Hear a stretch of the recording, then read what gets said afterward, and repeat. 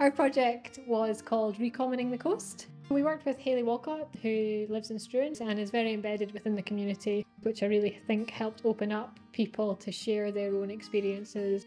I think rather than feeling that we were parachuting in an academic or a researcher to tell people how they should be working with their coastline, but actually for people to realise there was that expertise within the island. I think this project was all about that sort of interchange of local knowledge and scientific knowledge. To be able to take people from community hall down onto the tidal zone to sort of really investigate these themes of the project, look for different species and talk about biodiversity loss. I don't think the conversations would have been as rich. I think sort of being able to work with a researcher in that area was invaluable. The Highlands and Islands Community Climate Change Grants is funded by the UK Research and Innovation, delivered by the British Science Association and supported by Science Ceilidh. The programme is bringing together different projects from across the Highlands and Islands, ranging from Orkney to Eriskay on the west coast of Scotland. That for me really showcased the power and leadership that exists already around community action and explores what bringing researchers in a way that's equitable, in a way that is supported to work out what can happen when you work together. I think a lot of community-based research, but especially in rural and island-based research, has up until this point been quite extractive in terms of researchers coming into communities, taking up a lot of people's time, using up a lot of resources, and then never returning with anything that can benefit the community. There's no reason why robust academic research cannot be done in a way which also benefits the group that you're working with. Our role with Science Ceilidh has been really trying to recognise the expertise that already exists out in these communities, the work that is already going on, and making sure that we're not reinventing the wheel and we are connected in with the wider programme. First of all, we recognised that there's communities across the UK who are disproportionately affected by climate change, but they are also the same communities that often lack the kind of influence or power over the research and innovation system that are tackling these kind of challenges. UKRI has a wider ambition to break down the barriers between research, innovation and wider society. An important part of trying to achieve that is directly funding communities. So that's what we are exploring at the moment, putting the power in the community's hands, giving them the funding directly to be able to explore the challenges that are important to them in their local area. And the Highlands and Islands programme has been a really important part of developing that approach.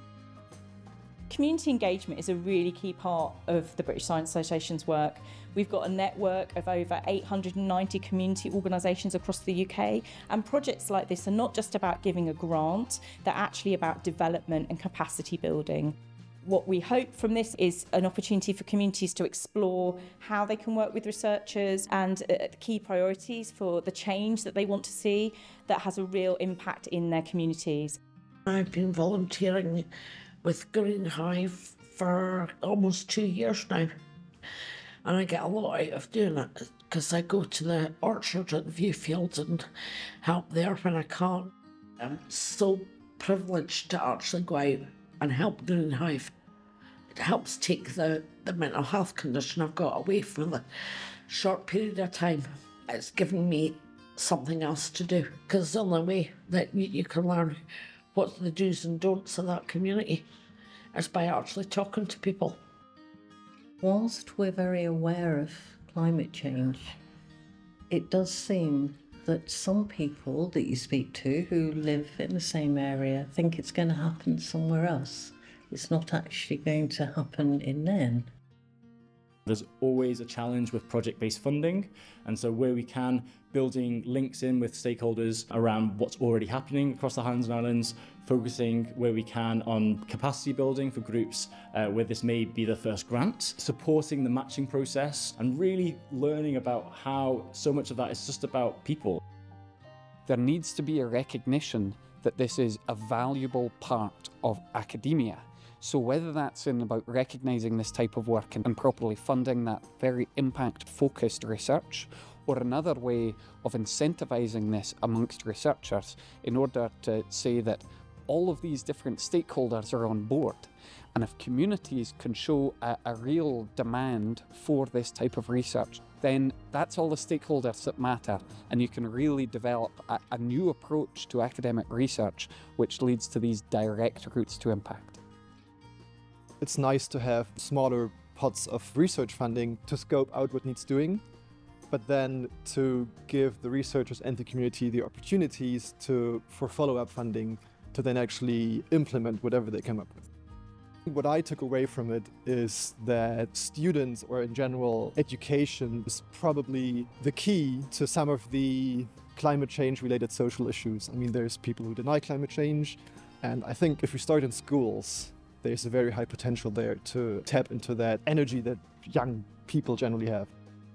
One of the most important roles that we have to play is convening, that power of bringing and building space for communities to learn from each other, to be really open and honest. And we've been really privileged to be part of those conversations, whether through the matching process and the challenge, the real hard work of partnerships, giving people that space to be able to reflect. And we want to hear about what's not working, what's challenging, because within this room of people, there is absolutely the answers to that.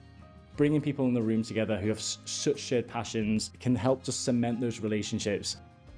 The support network from Science Ceilidh has been really useful.